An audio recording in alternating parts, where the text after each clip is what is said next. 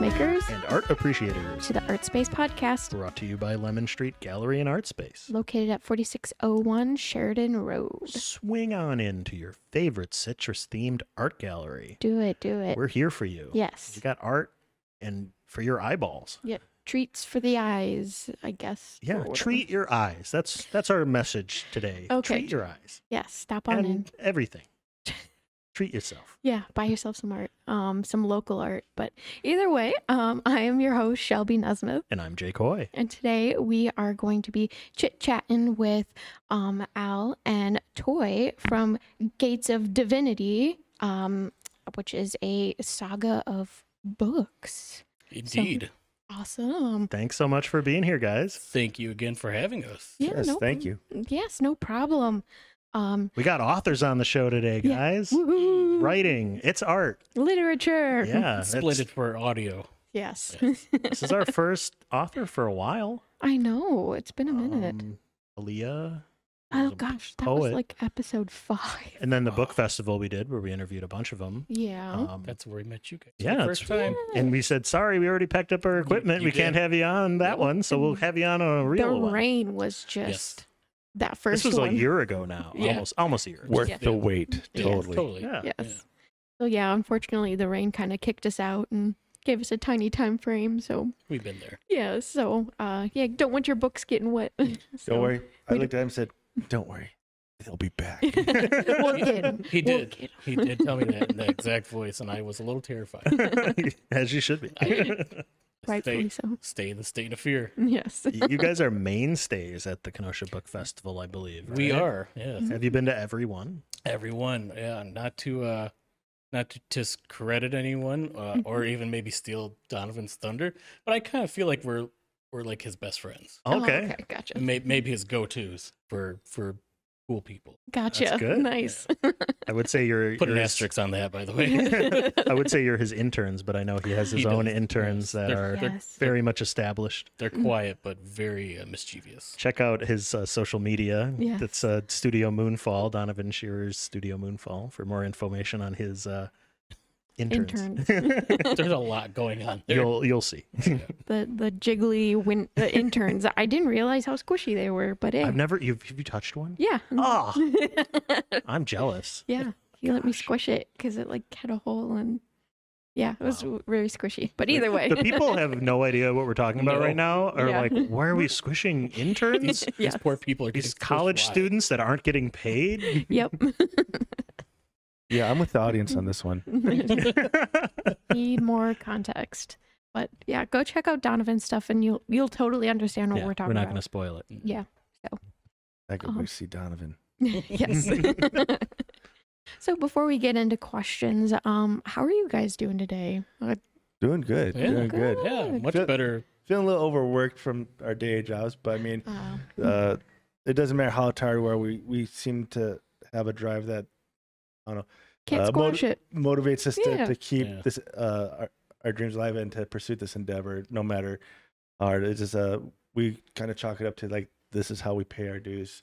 You know, Oh, one day when we hit success and maybe we'll have the opportunity to inspire other artists or writers and say, hey, you know, if it was easy, everybody would do it, but it isn't. You got to pay your dues. You got to put in the work. You got to put in the time, and it's a difficult journey, oh, And then they yes. look at us like, well, if they could do it, no problem. especially us. Yeah. But These two yokels can do it. yeah, doing real good.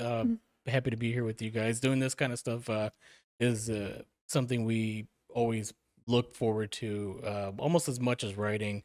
Mhm. Is getting out there and talking with other people and sharing our story. So Yeah. yeah, it's well, we love that kind of stuff. well, awesome. Glad we can have you on. Yay. Yeah. So we'll launch in with our pre-question. Oh, Yes. Usually Shelby asks this I question mean, the because question before the question. yes, we have a question before the ones on paper. Oh, pre-board. got it. Don't worry, Yes, it's pre-boarding. nothing You crazy. want me to get on the plane before I get on? Yeah. We like to start by asking how do you classify your guys' work? Like what genre or what movement do you I guess- prescribe to? Well, I mean, as far as that goes, I'd say like as far as like this particular project, it definitely falls under fantasy and I'd say even a little bit of thriller. It has a little bit of everything. If I'm being honest, it does have like a few moments where you get a little bit of comic relief. There's even a little bit of romance. I mean, we don't want to like define ourselves or define ourselves with one particular medium.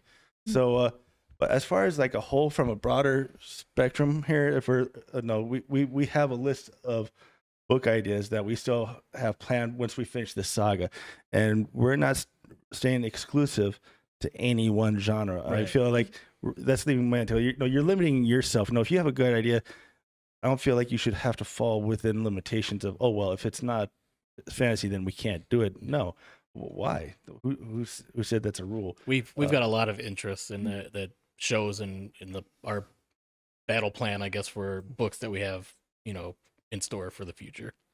Nice.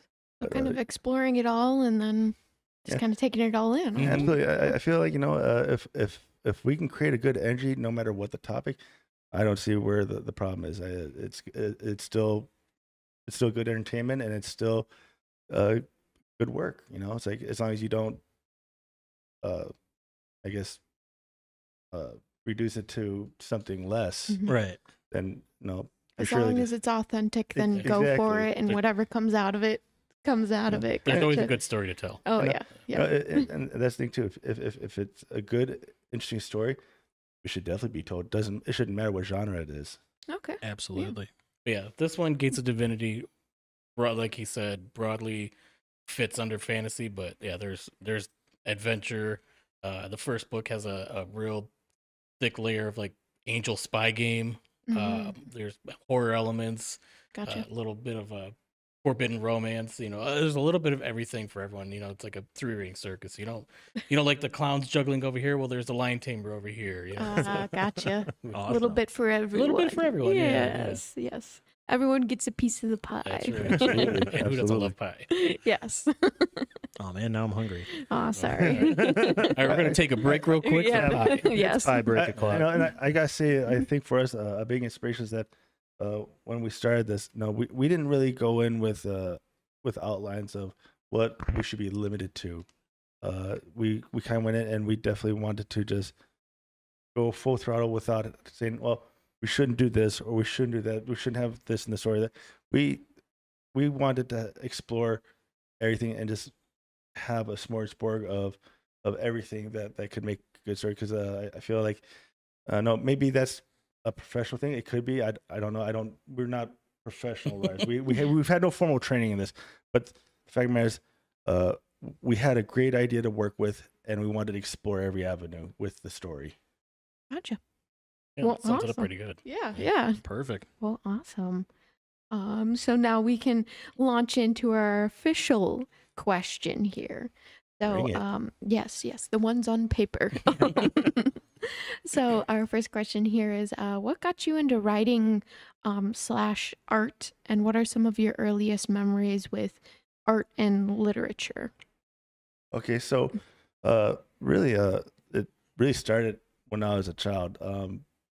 I somehow it started with me just doodling one day. My mother just kind of supported me to maintain that habit of creativity, and it grew into me becoming an artist and pursuing an art scholarship. Nice. However, those ambitions were quickly dashed after 10 years of art lessons. The last art teacher I had, she projected some racist ideals on me to influence me as an artist, and I didn't agree with that because I believe art is self-expression. There are no rules as to what you should or shouldn't create. But she was real adamant that I would never be a successful artist if I didn't do pictures of Black people. Okay.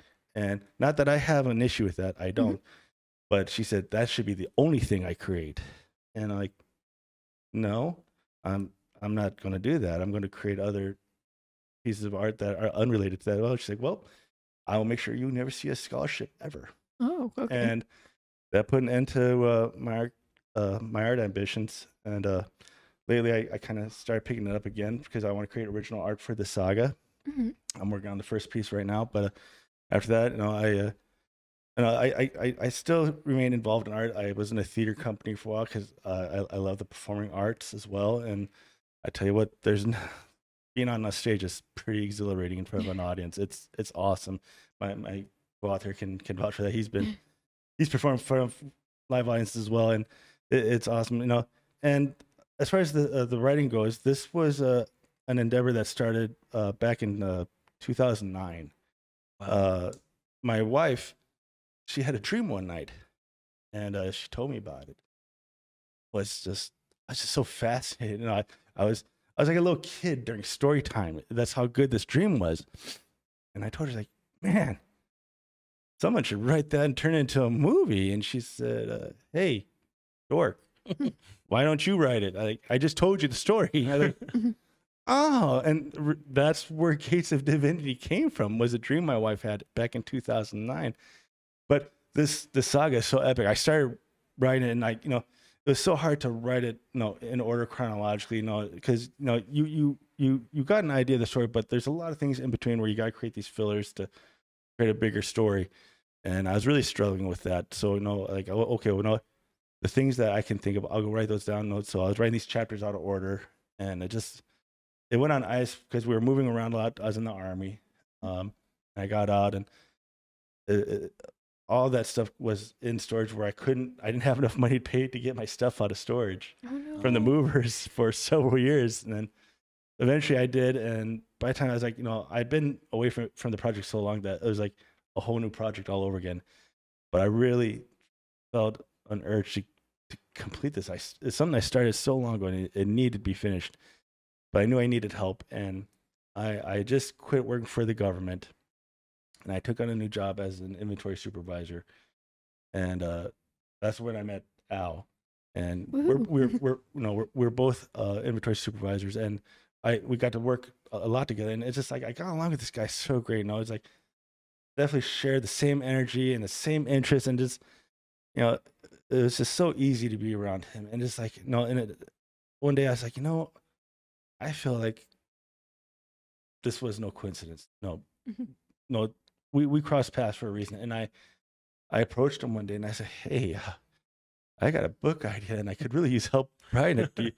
Would you care to join me on this endeavor? And it's funny because I thought he's probably going to say, oh, I got to think about it. Or he might not even get back to me like, oh, I'm just being nice to this guy, But it was great because without missing a beat, he's like, yeah, absolutely. I was like, oh my God, this is amazing. And so,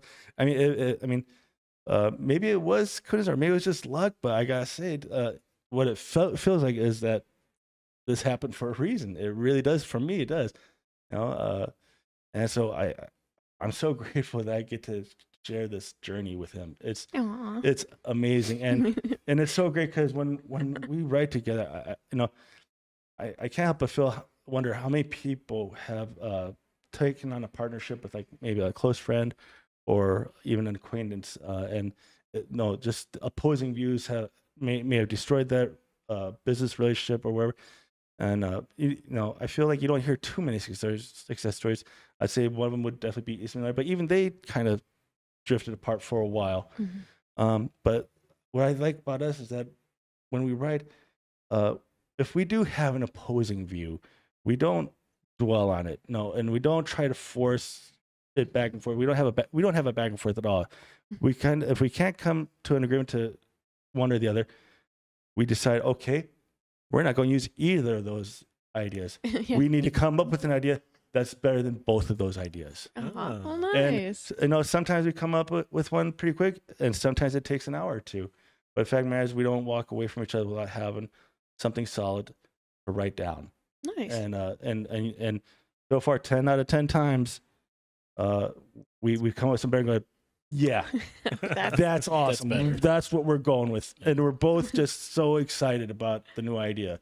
And it's been a great method that we've initiated, and it's I'd say it's one of our most successful attributes. Oh, nice. Totally. Yeah, I agree. So for me, I was always big into art in school. I don't really want to toot my own horn, but I thought I was pretty good. I didn't pursue it as aggressively as Toy may have. I didn't get a scholarship or anything, which I feel terrible that his didn't work out because he is really excellent at artistry. He probably doesn't give himself enough credit, but I've seen a lot of his work, and you know, As he's mouthing words of in disagreement. my peripheral, I can see that he's disagreeing. But, someone's got to be a fan, so that's me. But also, writing was also another one of my interests in school as well. And in the background, you know, as we discussed earlier, wrestling was always a passion of mine, as with one of your previous guests that we've met in a similar way. Oh, gotcha. Immediately previous guest. Yes. Shout out to David. Yes, indeed. So that's how him and I kind of met that way. While he pursued his film interest, I continued with wrestling and started my own promotion in Kenosha. We had a TV show at the old Spectrum before that. Yep. Before that went away, sorry, I talk with my hands and I just knock things around. So It's okay. I better sit on my hands. Yeah. But yeah, we had our own weekly show. Obviously, as a wrestling show goes, at the studio down there, and I wrote all those episodes. So it was a lot of. I know the F word is thrown around fake, which I'm not here to push that out, but definitely not Gotcha. fake. But it is. You know, if earmuffs if you don't want to hear this, but it is predetermined, and you know there are characters that are scripted. So I took a lot of what I learned in school to continuity, character development, you know, et cetera, et cetera. So yeah. That's a creative process that people don't think about. It is huge, and especially with that, you got to you know. I don't again want to toot my own horn, but I felt like with This is a place to toot it. all right, Yes. get ready. I'm gonna honk real loud. But with you know other competing promotions there, I felt like we had the most cohesive storylines that you could go back years and be like, oh, that's where that started. That's why he's like that now. It's been going forward. And then when Spectrum was bought out and they closed that down, we weren't there anymore. So fast forward years later, as Toy said, when we met, he presented this project to me, and writing being one of my big passions, I'm like, hell yeah, I'm all in, you know. And this was near the end of 2019 where he brought this to me, and of course, a few months later, pandemic happened, you know, shut everything down, which I guess for us was a blessing in disguise that it allowed us a little bit more extra free time from our day job to brainstorm this project and really get the first book going. Luckily with that, it allowed us to get the first book brainstorm written and published in like 4 months. Like we gave ourselves, we started in June of 2020 and we're like, all right, we need the final draft. Like we set a goal for the first book. Everything else has been like, oh, it'll get done when it gets done. Yeah. But the first book, we're like Halloween of this year. This is when we want the final draft ready to go. And we barely made it. I think we put like the final touches on October 30th. Oh, boy. So You're getting your costume on. Yeah, I got to finish this.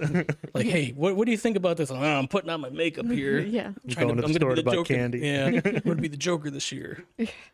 So, and that's kind of, you know, leads us up to where Toy had told you where we're at. And then from then we started almost a couple months later, we started writing the second book. Well, actually, no. I think we started writing the second book in the process of like editing the first. Like we had a couple of ideas for the first chapter, but otherwise we really started kicking that off a little bit later. Had that one ready to go, and about a year later, about November of 2021, and then from then we take our break and then we go back and start writing again. With the story, obviously it'll be 4 books, but with us, we kind of explain it. We know where we wanted to begin, basically where the story is going to end. Everything else in the middle, we develop as we brainstorm. So it's we kind of describe it as waiting for like the next episode of your favorite TV show. Like, oh, what's going to happen next week? You know, oh, is the Mandalorian? Is Mando going to get the Baby Yoda back? You know?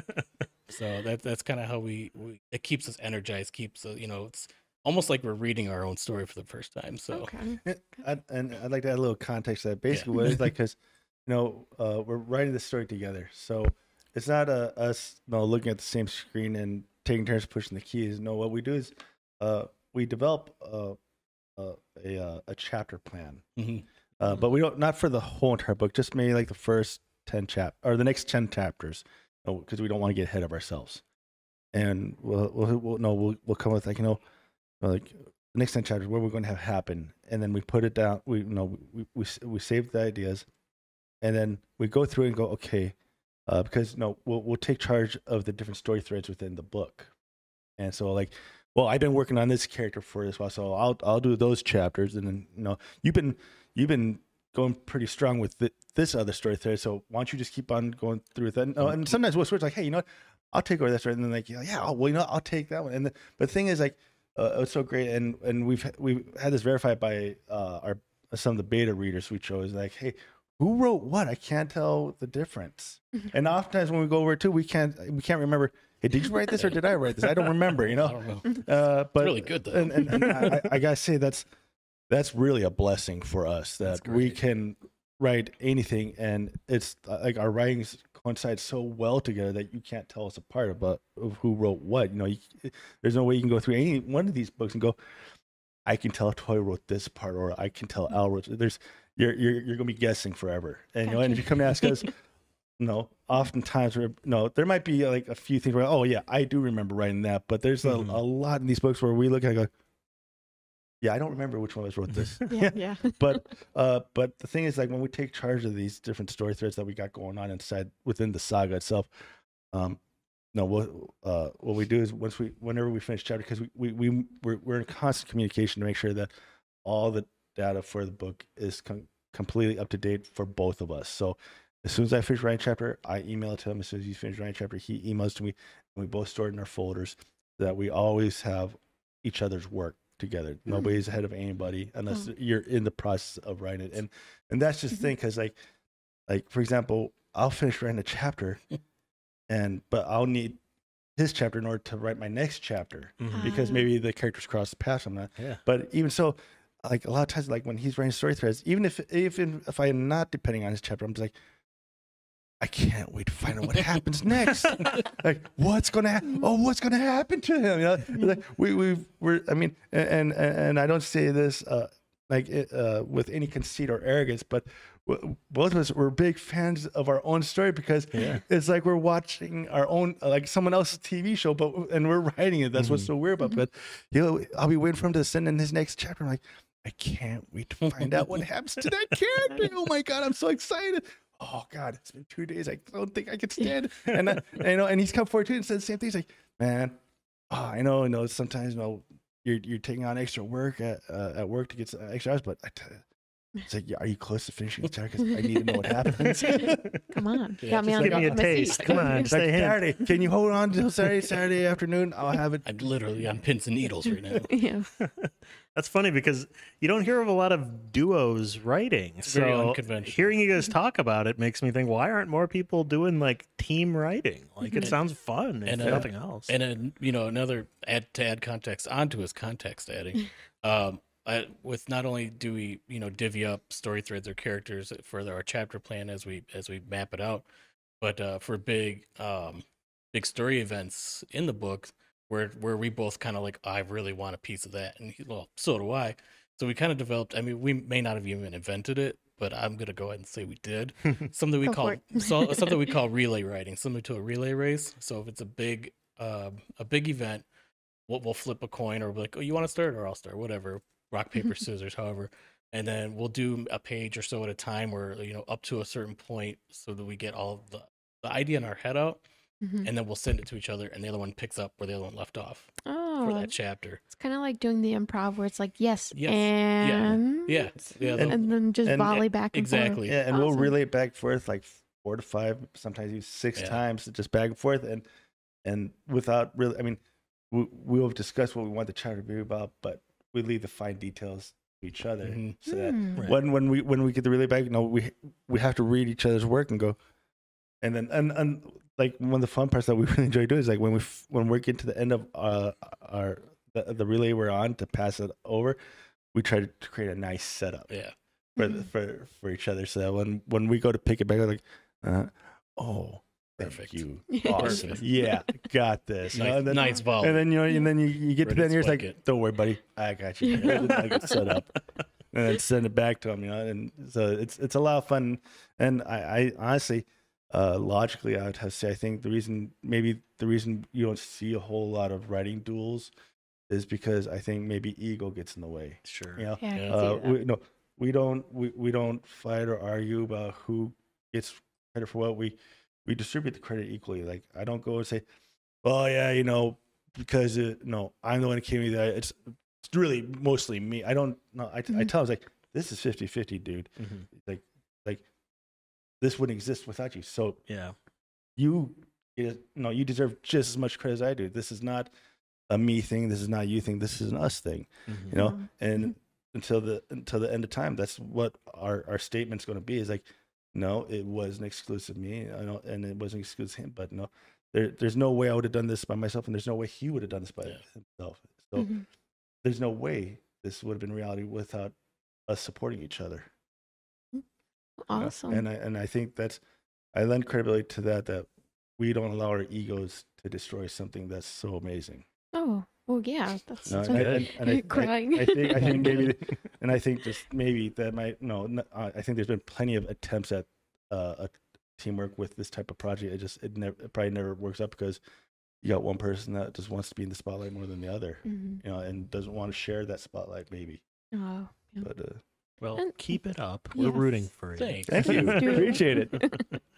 Because what you're doing sounds really cool, like just the process of it and how kind of intertwined your writing voices are in between them. It just sounds really, really cool. So Thanks. yes, Thank keep you. on doing it. Keep on keeping on. And that brings us to our next question. Yes.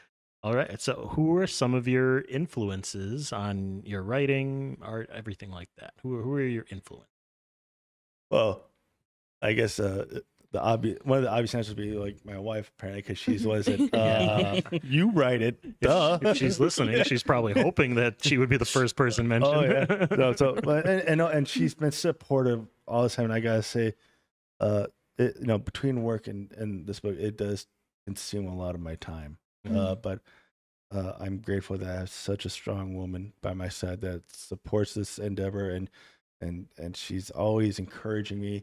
Even and like anything else in life, you're going to have times when you're frustrated or some things aren't just turn out the way you want to, and it can get very discouraging. And she's always in my corner saying, you've come too far. You can't stop here. You gotta keep. I was like, I know, but no. And she's like, hey, don't worry, we're here for you. And it's like you have a strong support system. You have no excuse to fail at this. Keep on going. It's like you've done so much already. What's a little more? Yeah. But as far as like inspirations outside of my life, I've always been a fan of author. Well, who's not a fan of Stephen King? I think that's just a given. I don't even think I really need to mention everybody loves Stephen King. Who doesn't? And I've read enough of his books to definitely be a fan. Outside of I'd say probably Ari Salvatore. I'm a big fan. I got to meet him, and I got an autographed book from him, which had me on cloud 9 for like 2 years. I just I almost created a shrine for his book. Ari Salvatore, he's the writing god. I love you too, Steve, but sorry, I didn't get to meet you. But I'm also a big fan of Pierce Anthony. When I was in the Army, my captain came to my barracks room, which was like, this is an unheard of thing. A commissioned officer coming to a lower enlisted barracks room, but he, it was a few weeks beforehand. No, it was just kind of in passing. Like, hey, he's like, do you like books? Like, yeah, sure, I love books. Who doesn't? Well, probably a lot of people. A lot of people. Yeah. I was young. I was in my early 20s, but I didn't think anything of it. But then I found out, we were having a change of command because he had some personal things going on in his life, some very detrimental stuff, family stuff. His marriage was falling apart and his career wasn't going very well. So he was being reassigned. I don't know where. It's like it's always kept hush hush when it's the upper echelons of politics. But before he left the unit, he stopped by my barracks room and gave me Pierce Anthony's Incarnations of Immortality, which is 7 books. He says, "You said you like books. I brought you some books. I want you to have these." I'm like, "Thank you, sir. I appreciate it." And then just as fast as he showed up, he was gone. Wow. understandably so. No, a fraternization is a big offense in the military. Mhm. But I was like, I looked at it like, weird, interesting. Piercing, I think, never heard of the guy, whatever. But and all it took is one day for me to be like, I don't know what to do today. And it wasn't, honestly, it wasn't even that long after he gave them to me. Like a few weeks later, I was staring at these books that were still in the same spot where I put them down in my barracks room. And I was like, let me check out these. And I couldn't put them down. And it's definitely his saga of the incarnation of mortality. I want to say do have some influence on our saga as well, because like what's so cool about his books is, I mean, you can't do that with our saga. Ours is chronological, but with him, you can read his books in any order and still be completely in the loop with the story. But it was really cool. But his book also deals with gods and incarnations and stuff like that. So, I definitely think about his books sometimes when I read our stories too. Ooh. Awesome. Yeah. And Wow. sorry. And I also want to put out there J.R. Tolkien. Also, damn. Sure. also an obvious one like Stephen King, but Right. I had to throw it in there though. It's like I love J.R. Tolkien. 100%. But you hit the ground running with the sentimental one, so I'm gonna go real conceited. I've got no one, just me. Yeah, Stephen King and other authors like Tom Clancy, with I guess really like H.P. Lovecraft. Oh, sure. Yeah. And Clive Barker with their kind of dark, macabre, and what really I enjoy is the description and the highly detailed, and that's something I feel like we adapted into our story as well, which is not speaking with any bias or anything, but we've been told that that's one of the biggest positives about our stories, that how detailed we are with characters and environments and everything going on in the story. So that picking up a lot of that from those authors, I feel are key, and obviously the authors that Toy mentioned as well. And outside of traditional authors, other inspirations, I would say Kevin Smith is a big, especially with the whole DIY, believe in yourself, bet on yourself type of thing, as something that we are big proponents of. Obviously, that everything we do, we kind of do with ourselves or friends or close close people or the community. Just kind of building up something separate from the world. As we kind of pointed out, that a lot of people that start this kind of endeavor in this journey want to follow in the footsteps of for example, Stephen King. Oh, what did he do? Oh, he did this, and this. Well, I'm going to do that. And we're like, well, we could do that and be in the same place, or we could do it our way and make it different, make it unique. And so Kevin Smith has kind of been an inspiration in that aspect. Obviously, we're two different genres of art, but definitely his work has been very much a inspiration for that kind of what we're doing. Oh, nice. So kind of dovetailing with that previous question, because you talked about some of your favorite authors and everything, but who are your favorite authors like locally?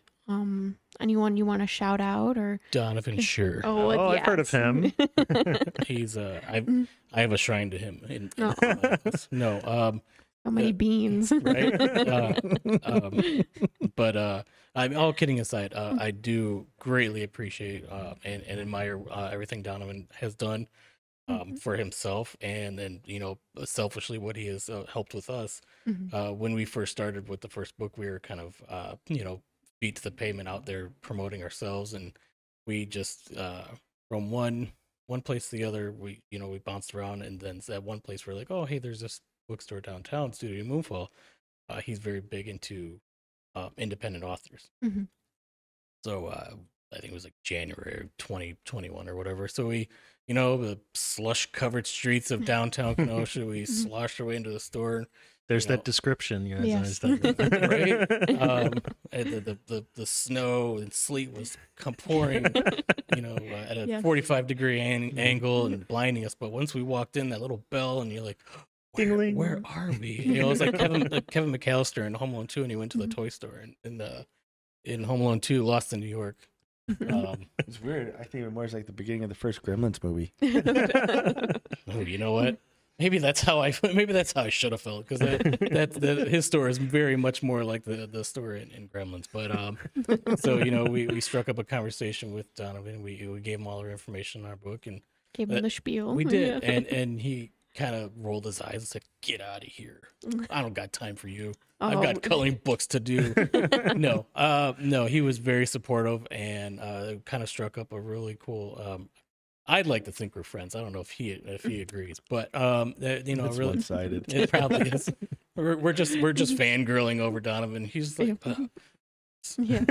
but Peasants. from that point on, he's been very supportive, and as we spoke earlier, we've been kind of mainstays with a lot of the events that he does. He would do solo author events at his store, and then that kind of evolved. He still does those, but that evolved into the Kenosha Book Festival, which last year was 1 day, and then this year was 6 days throughout the spring/summer up through September, and we've been a part of that, and it's a great learning experience for us. Not only being able to speak with complete strangers about our book, getting them involved, and then also learning from other authors that are with us there, and just kind of like picking things like, oh, that's a cool idea. Take that, we'll borrow this, and then you put it into our repertoire. And so I do appreciate and admire and am inspired by a lot of everything that Donovan has done, and a lot of the authors that we've met too. Too many to name. Like there's been like 20 at every festival, and there's sometimes are a rotating cast. So if you are part of that book fest and you're listening, we also are very much inspired by your journey as well. That it's cool to see that there are others in the trenches with. Oh, yeah. And I'd like to add to that, it's like with the consistency of us doing these or attending these book festivals to promote our own books, I gotta say, we've gained familiarity with a lot of the local authors as well, and I gotta say, at first it's like like the first day of school, you don't really know, but it's like we've done enough times now to where we're recognizing the other authors there, and it's like it's really turning into a pretty cool reunion with what's turned out to be future friends, and I dare say it's even starting to take on an energy of family almost. It's like a summer camp, like every year you go back, it's like, oh look, Sean's here, yay! Yes. Yeah. And if you want to be part of this summer camp, you can come on August 27th for the next one. That is chapter 5. Chapter 5. I love that he calls them chapters. Two chapters left to go. So we got chapter 5, and then 6 will be the last one for the season in September. So I don't have the date of that one written down, but it's the last Sunday of September. Last Sunday, Yeah, okay. I don't have it off the top of my head, but you can figure that out. Yeah. Person at home. Yes. As you're already checking out his Facebook page and socials, right. you'll find it on there. Scroll right down to that bottom right corner, pull up the calendar. Yeah, Yes, I dare you'll get say it. you might be able to find a trace of Donovan on social media. I think he has a social media presence, A little just Maybe. a tiny little one, An itty like bitty. 4 one. different pages. Yeah. But love you, Donovan, Love you. and the support that you provide. Indeed. And you're the indie author workhorse in the area. You're Yes. just supplying so You're much. So. Indie author Sherpa guiding us Yes. up the mountain. Donovan, this is Toy. You're my Yoda. No. Oh, that's so much better. Yeah. Alrighty, so we're gonna take a quick break and we'll get back into more questions. So for the time being, here's a word from our sponsor. Hello, ArtSpace podcast fans. This is Joseph from Draw Joseph Studio. Most of you know who I am. I have this fabulous world-class draw studio up in Racine at the Racine Business Center, 1405 16th Street. My studio is real easy to find. It's on the first floor on the east side, right inside the tunnel. If you know the Racine Business Center, it's a big, tall brick building, and there's a big Von Schrader on the east side of the building, and the tunnel's right underneath the Von. So come in the tunnel, first studio to your right. And on every Tuesday afternoon at 5:30, the gates open up, and at 6 p.m., I have a model posing. You're invited. It's free. Tip the model. Hope to see you there. And we are back. Hello. Thanks for sticking with us through that break. Mm-hmm. We got Gates of Divinity. Is it okay if I refer to you guys as your book No, that's series? fine. We're still here. However, It's like you're a band. however, once the saga Actually. is done written and we move on to another book, you're going to have to refer to us by that new book name. So don't get too attached, but Hold for- me to that. Yeah, for now, yeah. No, I like we're like a band. We've been Mm-hmm. called that. We Yeah. try to set ourselves apart. So yeah, we're like a band, but with books. If we had J.R. But don't ban Tolkien. Oh, yeah, Yes. good. Well, sorry, I talked over that. I was going to say, if we had J.R. Tolkien on the show, I'd be like, we have the Lord of the Rings here with us. Yes. The Lord of the himself. Rings, like The Rock. Yes. The Lord of the Rings. Yes. Yes. Actually, you know what? Yeah, call us the Gates of Divinity. The Gates. Yeah. Although your shirt doesn't have a the on it. It doesn't. Yeah, but- Yeah, but But Except that's for the their subtitle. title. Yeah. This That's guy. their official title. Can't believe I work with this guy. believe it, buddy. Well, we want to know what motivates you to work with this guy. What motivates you to create? That's our next question. You're on the I'm hot launching spot. right into it. Oh, what motivates me to create? Honestly, I think everybody has that creative side. I feel like it's just part of human nature. It's just, I think it just depends on the individual and whether or not they act on it or not. And for me, I daydream a lot. I have ever since I was a little kid. All the way back to my earliest memories, I can remember always daydreaming, and honestly, maybe to a fault to where it distracted me from a lot of things like school or even just important events. I'm like, oh, I just, you just kind of wander off in the day, like, oh, that'd be cool. Or, and if you're an avid movie fan like me, it's nothing just to daydream of your favorite scenes in movies over again, especially if you just saw a movie you've been waiting to see and you're blown away by it. Like, it preoccupies your mind quite a bit, and I think for me that's inspiration too, because I've read great books, I've seen great movies, and and especially nowadays, there's no shortage of media to watch on streaming, online, DVD, video game consoles, or even a VCR if you still have one. I've got one. If you have a Betamax, I have questions. Ooh. Laser disc. For you older generation out there. I have a projector, a reel to reel. I have to crank it. No, Wow, I'm you kidding. talk about taking it Invite back. me over for movie night. Yeah. But it is low quality. And I will not help you. You got to Yeah. squint. Low quality is my middle name. but I gotta say, I think at some point I made a decision. Hey, I need to stop daydreaming, and materialize it. Actually, take that imagination and make it productive.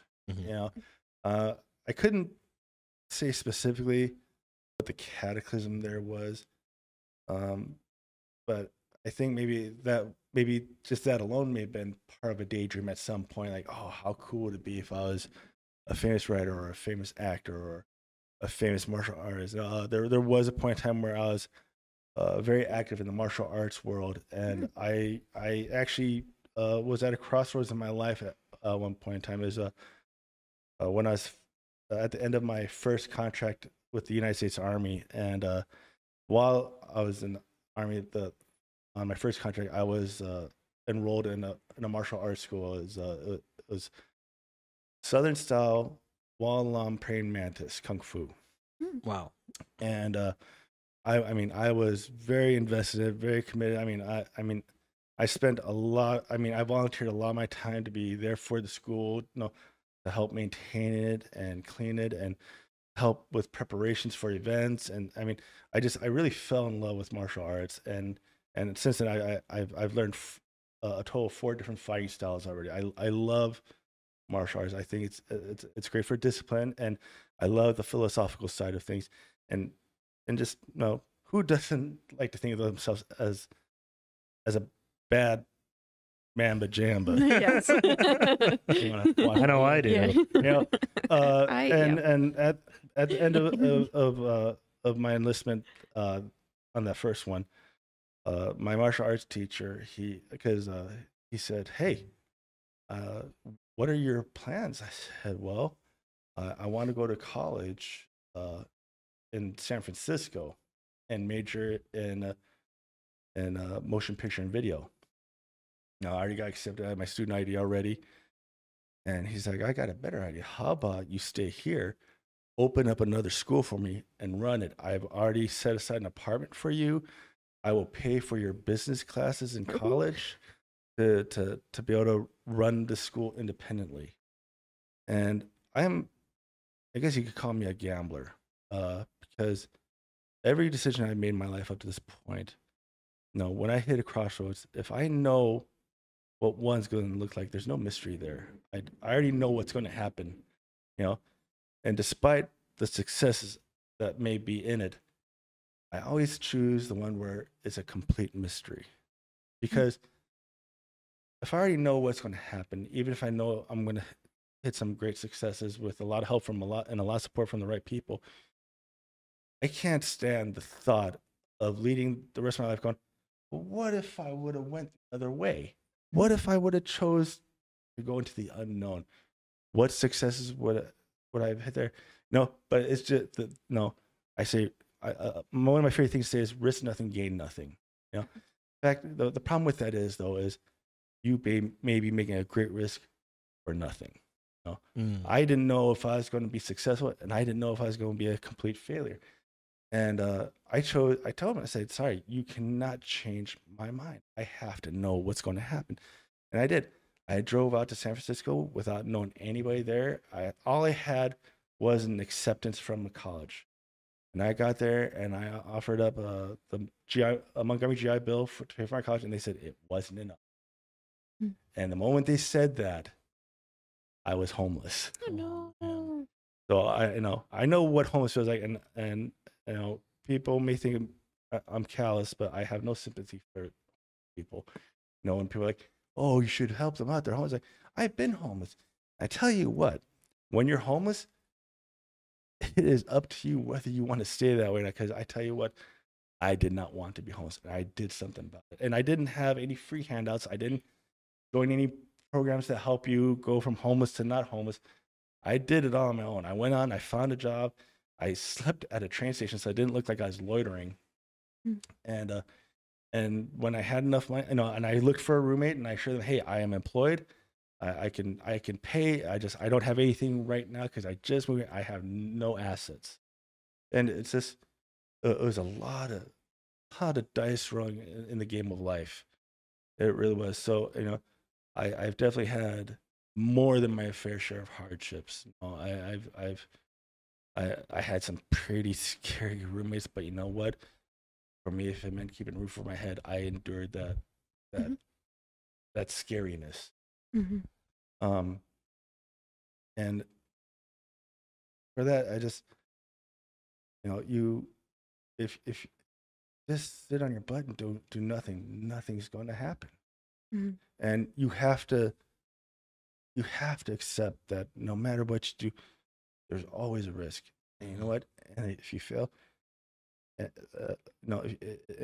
you don't make it at all, despite your best efforts, you gotta accept that. Hey, buddy, you gave it your best. It just wasn't in the cards. Just like, when I was a kid going for an art scholarship, I really thought I had that in the bag. I was literally, my reputation was the best artist in all the high schools in my county. They canceled art competitions until I graduated because they knew there was no point in having them. They're like, oh, Toy hasn't graduated yet? Well, then there's no point in having this competition where I know who's going to win it. And I mean, and I'm not going to lie, I feel like that should be a huge ego boost, but it wasn't, because here I was missing out on awesome competitions that I enjoyed doing, which I thought wasn't fair. I still wanted to do these competitions, but they canceled them because, like, well, let us know when he's graduated and we'll resume these competitions. Things are stopping on your behalf, and it's like, that's not what you want. Exactly. But if you succeed, man, hey, put in the work, take the risk, take the gamble, but don't go in there half-cocked. Know what the risks are, know what you're up against, and know that, hey, good chance you might not make it, but you'll never know you make that leap. And I feel real strong about that. It's a big part of my principles. It's like, yeah, you know what? I might not make the cut, but I'll never know if I don't do it. And it really applies to books. Excuse me. Luckily, I have an awesome business partner and and a great friend. Someone I consider a brother. I consider Al my brother. He's my He's family. talking about me. I feel that, I mean, in my soul, this dude is my brother. You know, he's had my back no matter how hard things have gotten. He's always been there to support me. You know, and when I fall short, he's there to pick me up. And I'm the same way with him. You know, if I see him fall to a knee, I'm gonna be the first one there to lift him back up to his feet and say, "Hey, you're not alone. You got me by your side, and we're going to do this together, win, lose, or draw." You know, and I think that is a big element you need for success. Because, you know, sure, there's things, you know, there's success, solo success, but you know what? You increase your odds of success if you have a good support system and you have people walking that path with you. You know, and it shouldn't be anything anybody should be ashamed of or embarrassed about. You know, I find sometimes it's even better. It's nice to have a good conversation on a walk, you know. And I'm always grateful. I really am. Aww. I really am. And he's my best friend. He's my brother. He's my family. Aw. That will never ever change. It's a good motivator, huh? Yeah. Yes. Yeah, but no, Phil, you know, you asked what's inspiration? I feel the inspiration has to come from within. You know, nobody can give it to you. I mean, sure, people can inspire you, but ultimately, in the end, it's you that has to deliver that final inspiration to deliver. Gotcha. TLDR, what he said. Yeah, I was about to say. It's, But you know, wrap it up. You know, obviously, motivation. You know, a lot of people, you know, money, fame, whatever. yeah. That's not really what motivates us. We're at the end of the day, we're the biggest fans of our work, and that comes without any conceit or bias. So we just really feel that this that big and unique of a story, and not to say that it's new, because it borrows from a lot of things that we were, you know, paying homage to, but you know, we feel that it should be shared with the world, because you know, if there are people out there that are fans like us that are looking for something new, that avoids cliches, as we have, you know, hardcore tried to do as much as possible. You know, there's no chosen one, no preteen that's failing algebra that's The white knight. that is saving the day. Yeah. You know, and not to say that those are bad tropes, that they've just been done. So we're you know, we're looking to do something different, and that's our biggest motivator for that, is to just get that out there, is to provide something new for the world. You know, you know, from being a kid, I've always been told again, I'm here honking, but Go honk. that I'm an entertainer. Like, there's home videos of me when I'm like 8 or 10 at my grandparents' house during like some summer barbecue, like trying to tell jokes on their deck, and you know, I'm getting pity laughs, but I'm thinking I'm nailing it. Rocking the crowd. Right? You know, to talent shows in school, to obviously wrestling. So, and this is just another form of entertaining. And when we write the story, we write it as if we're watching it on a movie screen or on TV, and I think that helps us really develop it into something that, you know, we feel that a lot of people probably would like to see something different. That's what we're doing. So, again, you know, a long story short, we just want to share something new with the world. You know, kind of add our notch on the planet in a positive way. You know, obviously starting from the ground level here with the community, you know, shoulder to shoulder, elbow to elbow with, you know, fine people like yourselves, where we're all trying to, you know, the rising tide lifts all ships.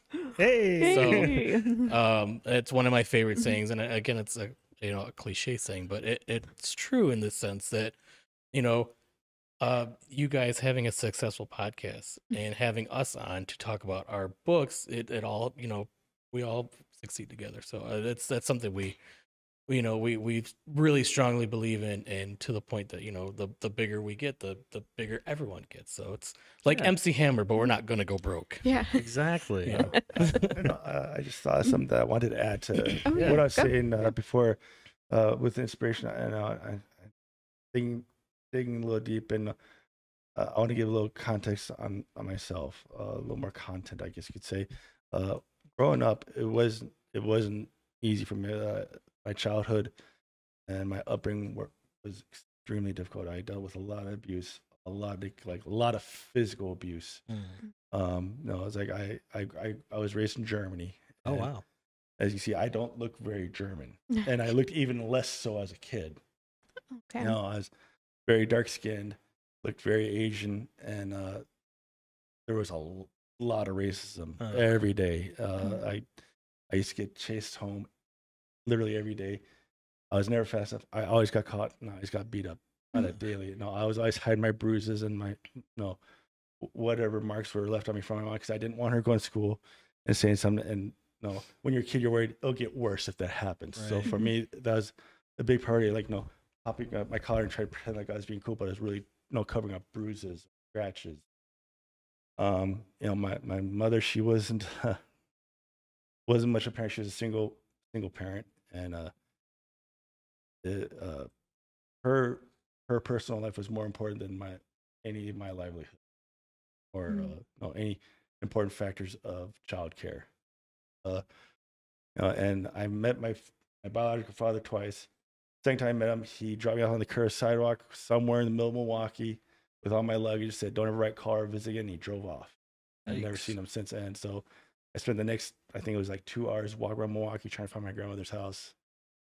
And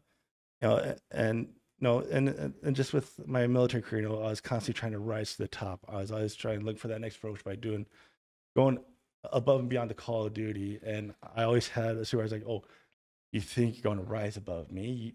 I know how everybody feels about you. They want to see you succeed, but you know what? I'm not going to have you outshine me. I'm going to make sure you never get promoted." I had to deal with that a lot. And so for this, I think that's why this endeavor is so important to me. This success of these books. I want to win so bad. And I think you're not in a conceited or I know I don't care about becoming rich or living in a mansion. I want to just have this win. Like, I did it. People know what Gates of Divinity. I don't even care if they know my name, just as long as the name Gates of Divinity is on their lips. Say, "Oh man, did you read Gates of Divinity?" Or God forbid if it gets turned into a movie series or a movie. Like, just to hear people talking about it, like, and I can look at him. It's like, we did it, man. Yeah. It was so hard. But we did it. And for me, I've had I'll definitely say this, I've had lots of little successes, but more in my adulthood, not so much in my youth. But and once I realized I was strong enough to do something about to stand up against my bullies, stand up against the abuse and neglect within my families. I'm Native American and Asian, and neither one of my races accept me. I'm a pariah. My Native American side says your blood's dirty with Asian blood. You can't be part of the tribe, and you can't get any benefit. Whereas the rest of my family, they get free college, they get free money. Me, no, absolutely not. You're not one of us. And and I told you what my dad said, so I have no interaction with Asian side of my heritage. So I'm on my own. I've always been on my own. I don't get handouts. I never have. I've had to do everything myself. You know what? But that's okay, though. That's okay. If anything, it's made me more headstrong, more vigilant. I was like, hey, I know I'm not going to get handouts, and it's not going to get done unless I do it. And this book, I feel, is a prime example that we're doing it. We're not sitting on our hands. And me and him, we just have something for ourselves. They can't take it away. Exactly. Or anyone can take it away. And especially the first two books, they're already out there. You can't stop it anymore. Now it's just a matter of just getting the word out, and that's something we're working as we speak. Yes. And thanks, literally. Thanks to you guys being so gracious to have us on your show. I can't, and I like saying maybe that sheds light on to you guys how much this means to me, because and how grateful I am for your kindness of having us here. I just it maybe it's not that big deal, but it is to me. The pleasure's all ours. We're all crying over here. No need to cry. Hopefully tears of joy, because we're turning things around. Welcome to Toy's Cozy Corner. Yes. It's a happy outcome, Yes. And it kind of ties into our next question, because Oh, it's Shelby's turn to ask the Well, question. you asked. Okay, fine. I jumped the gun on it. Yes. But You're we're transitioning. talking about it. dreams and like achieving it and stuff. So if our next question is, if time and money were no object, what's your dream project? And you might already be doing it, but what else? I was looking forward to this question. Okay, let's go. As soon as you said time and money, not an object, and that is something we It's a battle. we often talk about. Like, oh man, could you imagine if we didn't have to work every day? We could work. If this was our full-time job. Essentially, that is would be time and money were no object. Being able to work on this full-time would be like the dream job. And like they say, if it's something you like doing, you'll never work a day in your life. Right. And we've both come to find like, wow, this is really what we were meant to do. This is what we are put on this planet for, is to do. And if we were able to do that with without time and money being in any sort of object, definitely writing full time. And as Toy mentioned too, would we enjoy seeing this as a feature length movie series or something on a streaming service? Absolutely. And that's that is what we kind of aim for. And I know it's a big goal, and it's might be shooting for the stars, but with the way we write it, and like I said, we write it as if we're imagining it happening as a movie or in a scene, that we feel like it could very well be adapted that way. So that is a end game goal would be that. So time and money no object, full steam ahead with that. Absolutely. Nice. See it on HBO miniseries, maybe, or Netflix.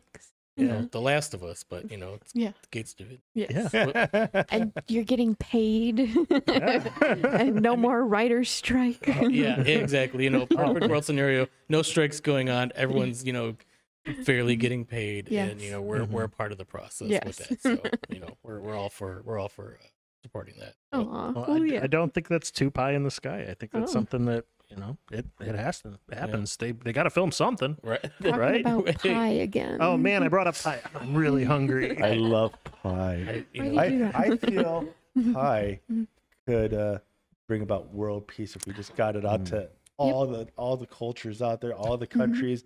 Just quickly turn into free a pie pie. podcast. And International I'm here free for it. pie day.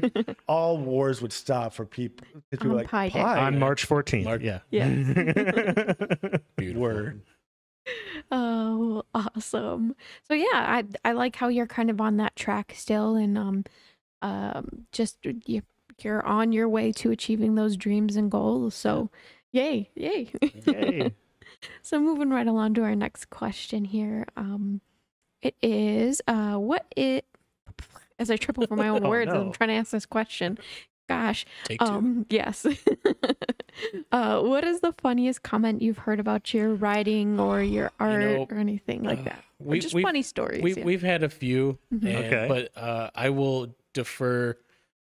I think the funniest one we've had was right off the bat, one of our earliest readers, and I'm going to let Toy have this because it's his sister-in-law, but it's probably our best one. It's funny because this was something we discussed at work today. He's like, you have to tell this story. Okay. We have a few, but this is the so best as soon as we finished writing the first book, before we went into the publishing process, we selected a couple people to read first, just because we wanted an opinion first. Yeah. And one of those people we selected was my sister-in-law. Okay. And Quick backstory here. and she's a Catholic woman, devout Catholic, God-fearing woman. Goes to church every Sunday. I'm going to put a pause on your story real quick, just because it's going to sound weird without any context if they don't know the story. Right. So the quick synopsis of the first book is, after Lucifer's defeat in the first War of Heaven, in the scriptures, he's banished to the pits of hell for 1,000 years, and then from that he's sent to the lake of fire for eternity. There's nothing in between that, so we fell in that in between. Long before, I won't go on too long here, but the first book, he's released from the pits of hell.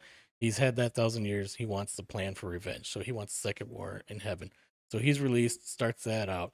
A group of angels goes to get proof because the higher, the archangel's like, no, we beat him once, we'll do it again. So the prime antagonist for the story is Lucifer. He's aiming to rebuild his armies, gather troops, and going straight for heaven one more time. He's had enough plan. time to plan, and he's got a secret weapon. I won't give away spoiler, but you find out right away what that secret weapon is that he thinks he's like got this on lock. So he's doing that. The group of angels are trying to find the evidence to, hey, Heaven, we should probably do something here. So before Toy carries on, I just need to point out that Lucifer is the antagonist of this story. Oh, yeah. And the thing is, like, if anyone knows anything about Lucifer, that's kind of his job, is to be the antagonist. in any form of entertainment, he's never the good guy. Right. Yeah. And during his journey in the first book, he's not, everything he does is not a success. No. All right. Okay. So Nothing comes one of the cliches easy. removed. We removed the cliche that all celestials are impervious to failure and disappointment. No, they have to struggle just like humans do. Despite the devoid of human element we have in our story, the struggles are very humanly relatable. Okay, cool. But anyway, so I got to get that backstory. Yeah. I'm glad he gave that context. That's actually very important to know. If you don't know the book, you're probably like, huh? Yeah. Who cares if she's religious? I'm glad he gave that context, because he's right. That is very important. So, anyways, I give her I send her a copy of the book, in a Word document, and she reads it. And I'd say it was about a week later, or a week and a half later. She's my wife was talking to her sister, and she asked. My wife's like, "Is your husband home?" She's like, "Yeah, why?" She's like, "I need to talk to him." Uh-oh. And she's like, "Oh, yeah." She's not thinking anything of it. Seems innocent enough. And she said, "Hey, my sister wants to talk to you." I'm like, "Oh, cool. Maybe she wants to talk." Hey, Man, I wonder what she has to say. Yeah. And oh man, as soon as I put the phone, she makes sure I'm on the phone. She's like, "Hey, you there?" Like, "Oh, hey, how's it going?" And she's like, "Okay, good. I got you on the phone." Like, you're a terrible person. Oh no. Like, excuse me? Like, yeah.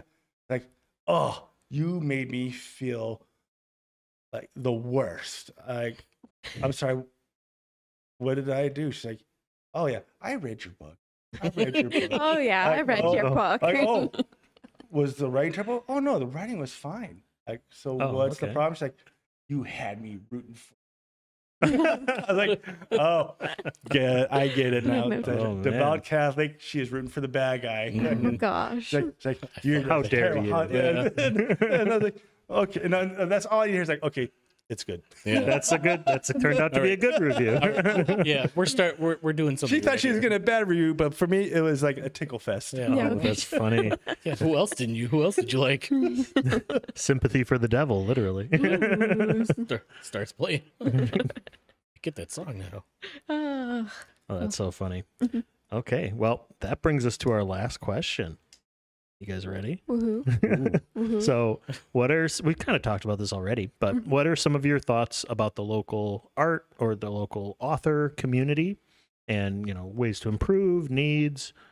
We talked about Kenosha Book Festival is a good thing. What do you think? I gotta say, as far as like first impressions go, because obviously we've been doing this for a little bit. It still falls under the umbrella of being a new experience for us, because we've been doing this only a couple years, so I'd say we still fall under that newness of being amateurs. But as far as our interaction with the local artistic community, I gotta tell you, I'm blown away about how great everybody is. I mean, it's like, 'cause I don't know, I'm not sure about him, but I know for me, stepping in, I was thinking, "Oh, this is our competition. Got to really outshine these guys. They're probably gonna try to bring me down." But it was the total opposite. Like, "Oh, hey, I'll tell my friends about your book too." And like, "Hey, can I have your bookmarks?" I was like, "What? You're not trying to destroy me?" You put your guard up, be like, "Oh, you're not trying to fight." Yeah. Oh. Yeah. So I mean, the local author and artist community, I want to give a shout out to them, and I apologize because I'm terrible with names. It's true. But I remember I remember all their faces, and I got to meet some amazing authors and some amazing artists during a lot of these events. And I'm sorry if I can't remember your name, but You know who you know who you are. All you people. if we had an interaction, I guess, which is a lot of you, I want to say you're all amazing, and don't quit, don't stop, no matter how hard it gets. No, we're all walking this journey together, and you know what? There's absolutely nothing wrong with supporting each other. I think that's awesome, and please keep up the good spirit and keep up the positivity and bring that awesome energy wherever you go, because you know what? No, as you hit more successes, whether little ones or big ones, people are going to remember your face. And as long as you keep on portraying that good energy, you'll always be in the light, you know, and it's just a matter of time before the right eyes see you. And hey, if you get to the finish line, hey, stand down and let us know what it's like. Because the rest of us want to know. The rest of us want to know what it's like, you know?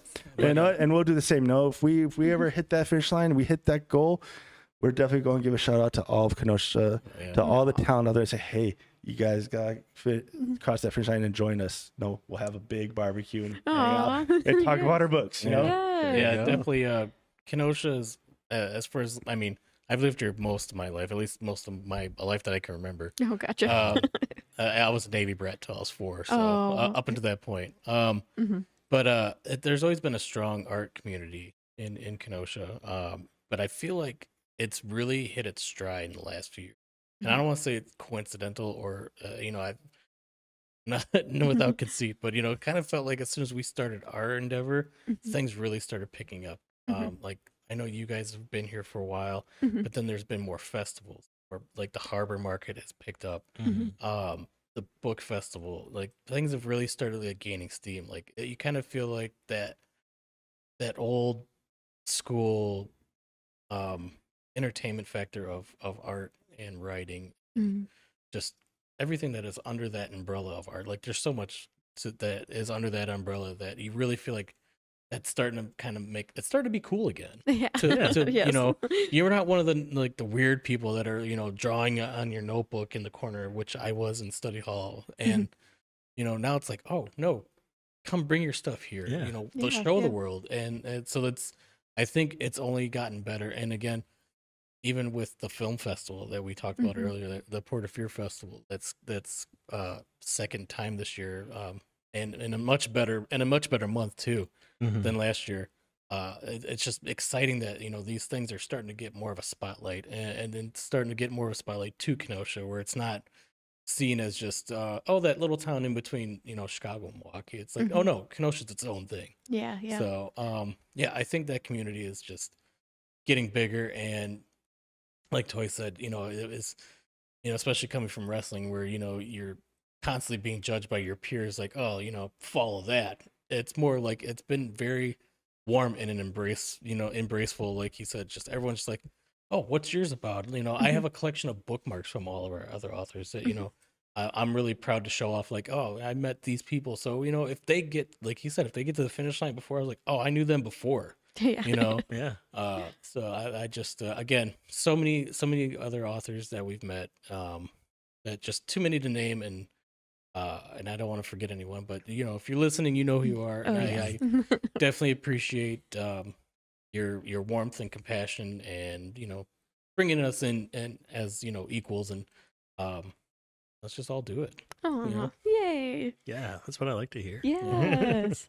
And we're kind of seeing like the results of the pandemic and being kind of locked away for a little, and it was a rough start to restart that engine, but I think with that pause and what we've taken away from all of that, we're just kind of going full force. Everyone's got the energy, and they're gonna do everything big and fabulous, so I love it. we really appreciate the I'm energy. here for all of it. Yeah. So I think that's fabulous. I don't even have to say a rising tide lifts all ships, because Al said it already. Yes. So there.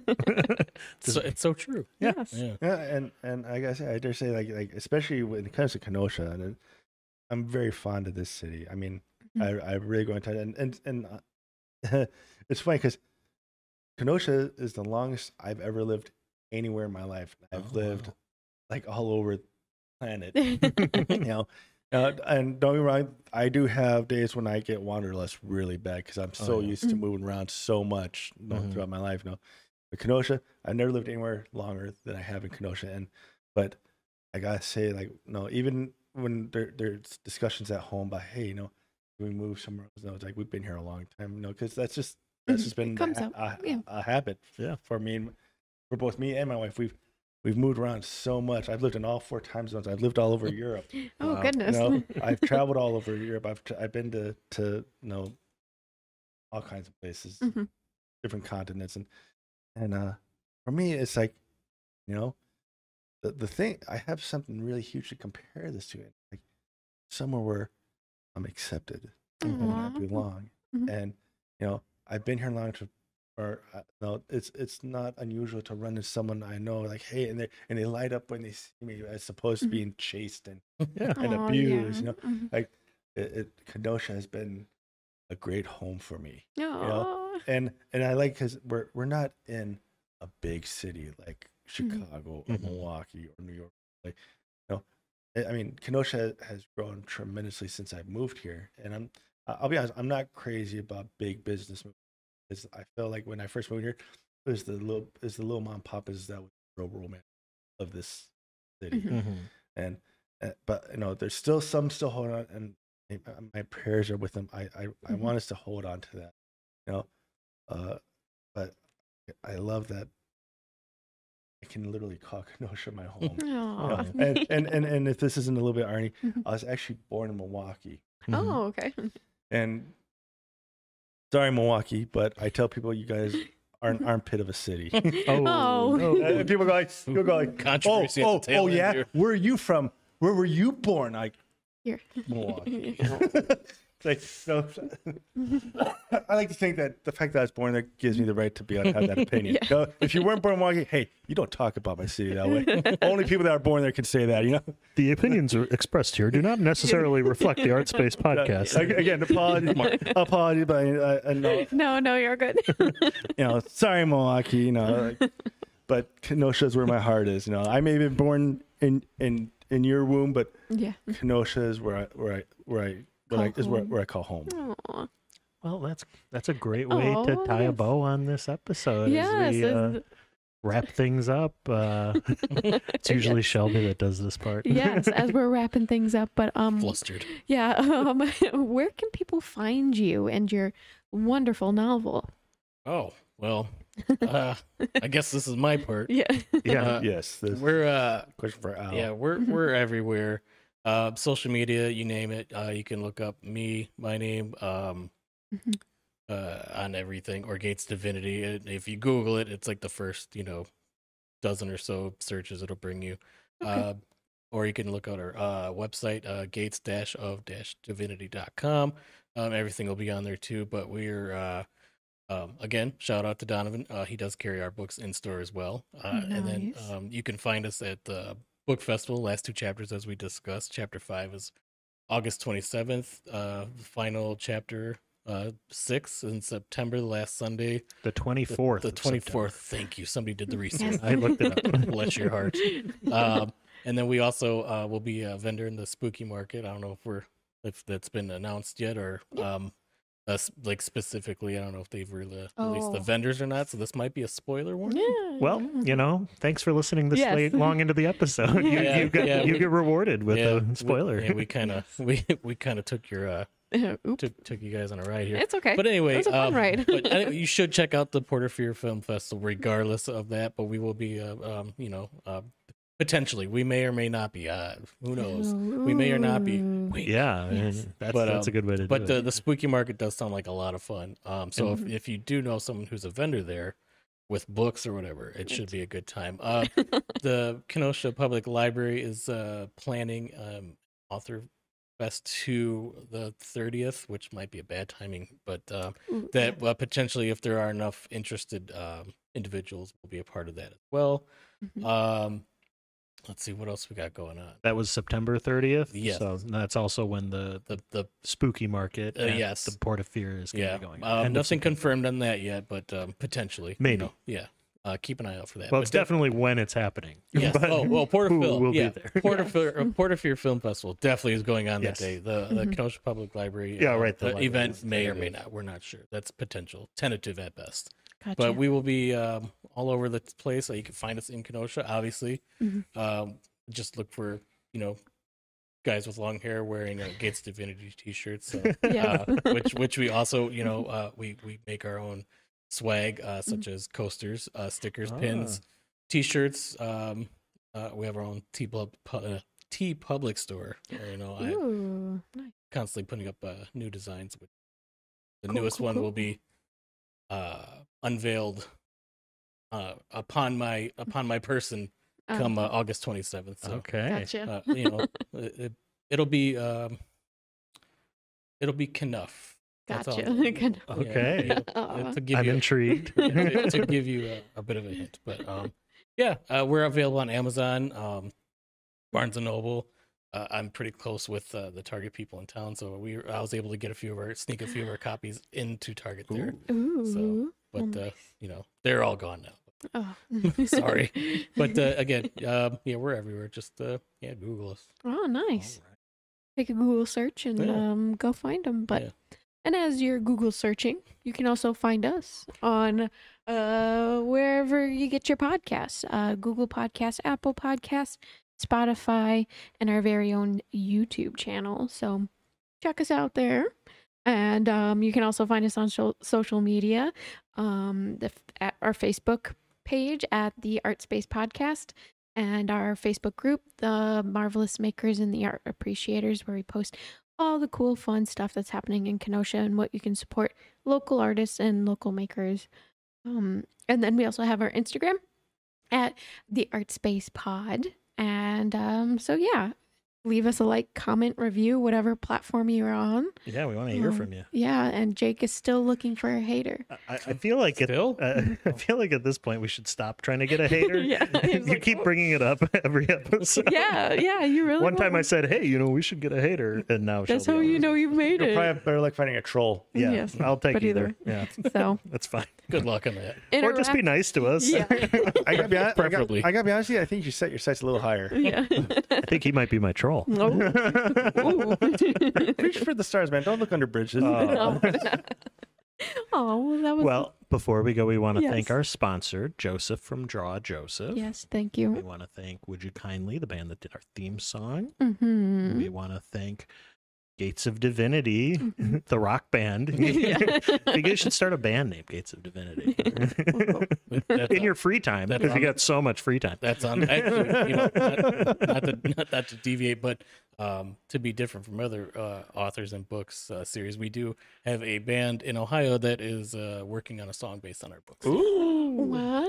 Exciting. Well, Less than 3 is their name, so Oh, gotcha. Shout out to them. Uh-huh. And, yeah, so we want to thank them, and we thank you, and Thank thank you. the people at home for listening. Thank you for Yes. having us. Yes, We- again. this has been a great pleasure. yes. Oh, much well, appreciated. yay. Well, I think that wraps it up for this episode, and we'll see you in the next one. Bye. Depression, addiction, the thrill that you seek. Our restlessness cages the fire we need. We're here.